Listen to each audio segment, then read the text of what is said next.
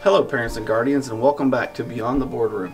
Today we're on location at Nakoma Park Middle School and we're with the media specialist, Mrs. Powell. Welcome, Mrs. Powell.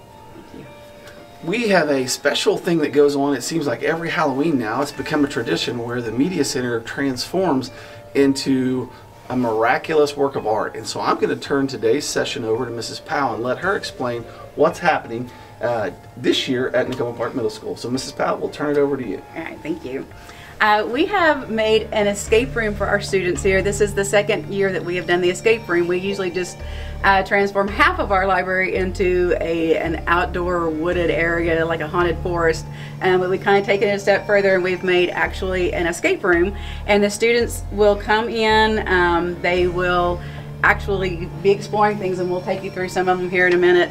And they'll be hopefully learning some things as they're going through too, but it's also, we do this around Halloween every year so that it's kind of a little spooky also. So this year our theme is, we have Dr. Cryptid, who isn't here today, but she is a paleontologist who is looking for the bones of cryptid creatures. And so we've talked to the kids about what cryptid creatures are. And when we enter into the library, you enter into Dr. Cryptid's office, and you can see that she has been on the search for these bones. And then we have, and I've told the students, we have turned the world upside down, and so we are now heading north, and Dr. Cryptid's office is in Africa, and so we're going to visit all 7 continents. And we have our continent flag here that shows the kids a little bit about that. And now we are heading north, and we will just go into each of the 7 continents, if that is okay. And we start here, and we are in Africa. And the students, so they start with QR codes. And they scan a QR code, and that tells them which continent to go to, because each continent, it spreads the kids out. It gets them going different directions, so they're all in the same place at the same time. And so they will come in, and they will scan their QR code, and it will give them the first clue as to where they're supposed to go next. And some of the students, one of the things that we have is the kids all have these special flashlights, and there are clues all over the place. These black little flashlights are black lights. So it might say find the triangle and the stars, and then they have to look below, and they either are going to dig in the dig side, or there's a hole over here on this side where they have to actually reach their hand in and get a clue out of that. And so then the clues will tell them someplace else that they may have to go. They also have these cryptexes that they have to solve a clue and spell out the word that is their clue. So that's, and there's a clue inside there also, and they use their cell phone to scan the QR codes, and that takes them to the next room. So we'll go over here to Australia. And I have had lots of help with this. My daughter is she's written all of the clues, she's written all the games, and I really am just in charge of decorating, and she has done all of this, so I'm very lucky to have her, and we had lots of people help us with all the decorating and stuff. So in here we have Australia, we have the Great Barrier Reef, and we talk about how spiders, how poisonous the spiders in Australia are. So one of the things that kids have to do in here is actually put their hand down in the coral reef, or put their hand in here in the spider web to get the clues out, and they enjoy doing that. And we also have Queen Victoria Desert and Uluru Rock, which obviously they're not the right size, but they're just kind of give the kids an idea of some of the landmarks that are on each continent.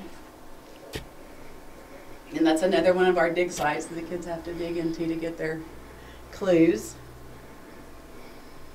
And so they get a clue in each room, and they're looking for bones of these cryptid creatures, but they actually are just getting code words to use to get to the bones. And then we will move into Asia.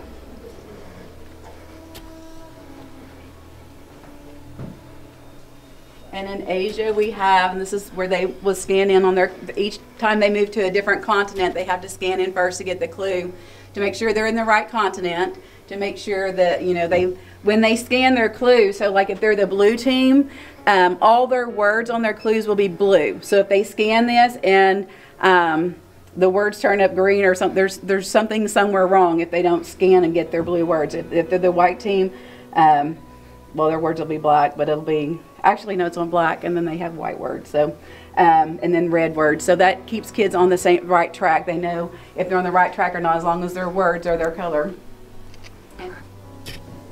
And we are now entering Asia, and in Asia we have the Great Wall of China, we have the Gobi Desert, and we've kind of tried to go with biomes. So we have a desert area, we have a tundra area.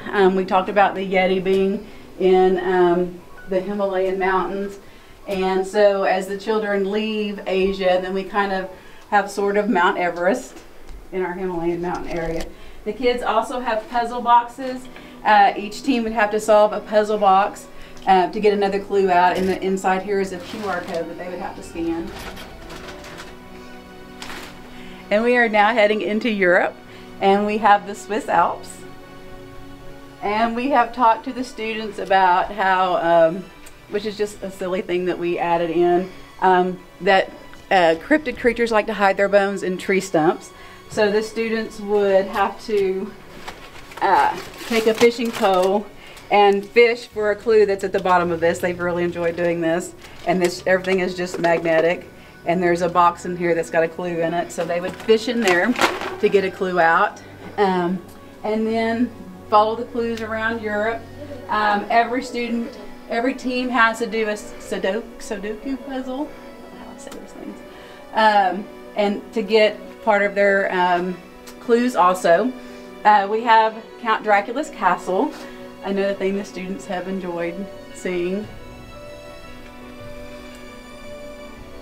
And of course they like to go in there and mess with Count Dracula.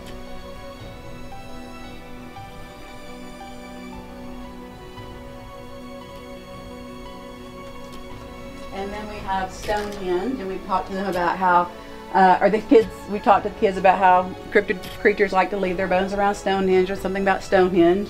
And it's really funny to see which kids actually know what Stonehenge is and what ones don't, but they learn a little bit about what it might be. So they get their clues, and then we move on. So kids will be going, some kids go from Europe into Asia to Africa, some kids we're about to go to North America here in a minute, and so they're all going different directions. Their clues take them different directions, so they're not usually the same place at the same time. Okay, we're going to be heading back out through Africa. And when the kids, when we finish in Africa, they know that they are going to have to head across the Atlantic Ocean to get to North America from Europe. So we are going to go across the Atlantic Ocean.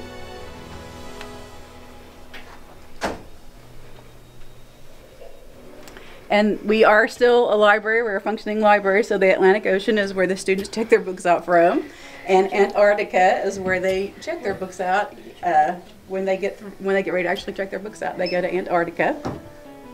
So that's our 7th continent there. There's my wonderful library aides. So we crossed the Atlantic Ocean, and now we're ready to head into North America.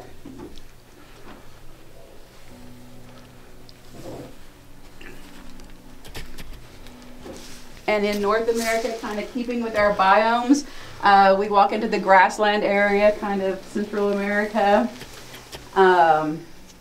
We kind of sort of have a redwood forest, sort of, and a tundra area.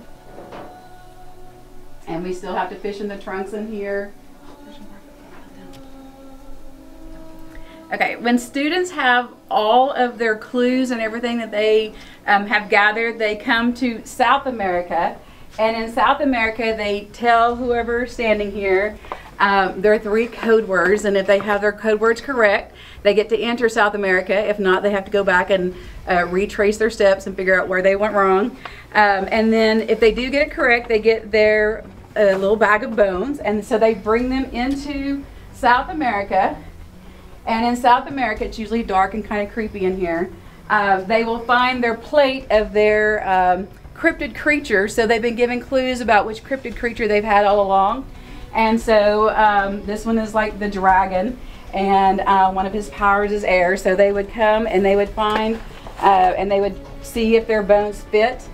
And if their bones fit, they would put them into the puzzle. And I got really lucky because I found the one that actually does this one. So they put their puzzle pieces in, and then they hit their light. And when they have done that, then they get to go into the reward room. And that is their trip through the continents. So we've hit all 7 continents. And one of our cryptid creatures that was already had been found is the werewolf. So we tied the werewolf in throughout our story. As they're playing the game, they're also reading a story that goes along with it. So there's lots of reading that they have to do. When the students finish putting their bones in the plate, then they get to go to the reward room, and through the cave door they would go into that room.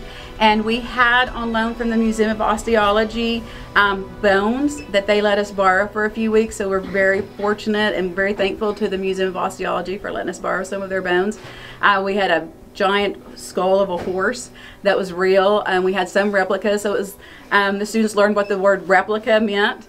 And some of them were actually real. So they sat in there and they got to look at that, and that was also where they would stay until all the students finished, and then they got a piece of candy, and then they were finished with their escape room. Well, Mrs. Powell, thank you for showing us around today. This is absolutely amazing. But I know it wasn't just for Nicoma Park Middle School. You also opened this for Nicoma Park Intermediate, correct? Yes, the 5th graders did tours through here.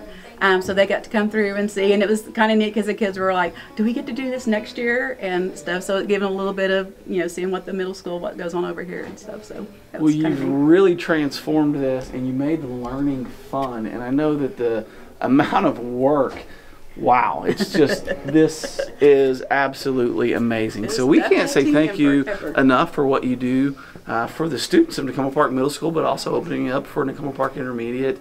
And it's not just a one-year thing. Like I said in the beginning, you've done this several years. So thank you for all you do at Nicoma Park Middle School. You make learning in middle school, that transition time, so much fun. The kids look forward to it, and it's simply amazing. So thanks all for all you do. You're welcome. Thank you, parents, for joining us, and we look forward to visiting with you again next time.